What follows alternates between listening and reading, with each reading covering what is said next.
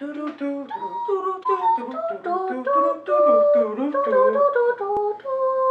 think mine's broken. I'm Allie. Oh, mine works great. I'm Sierra. And we're the Taste Buds.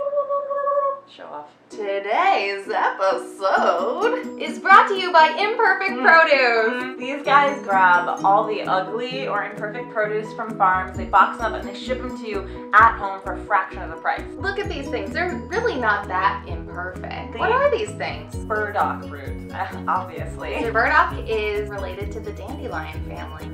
It's really fun to swirl around. Hers does that. This is great. It's basically ready for me to... Oh, you're supposed to peel it. It felt like I just took a bite into a branch. It's best to use a paring knife as opposed to a peeler because the skin is really woody. That's a lot better. Brighter and fresher than I was expecting. It's got an earthy kind of herbal flavor to it. It's kind of like eating a small tree, and not in like a gross way, like a friendly tree. It's leaving sort of a on my tongue. I like that.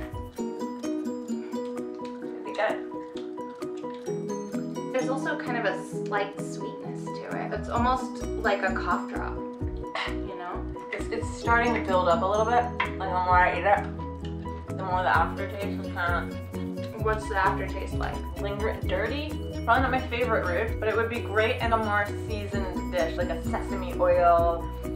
Some really robust flavors, and this would balance it out really nicely. Burdock is extremely high in potassium. Kind of like a banana, but it's less caloric than a banana, and obviously less sugars, less carbohydrates, so it's technically a little bit healthier.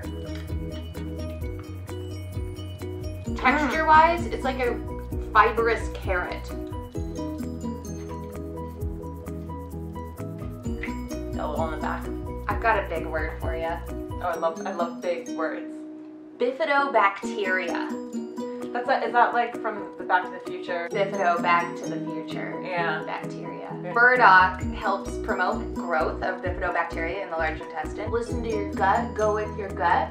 It's actually a real thing because the bacteria in our gut acts as like a second brain and can like give us information.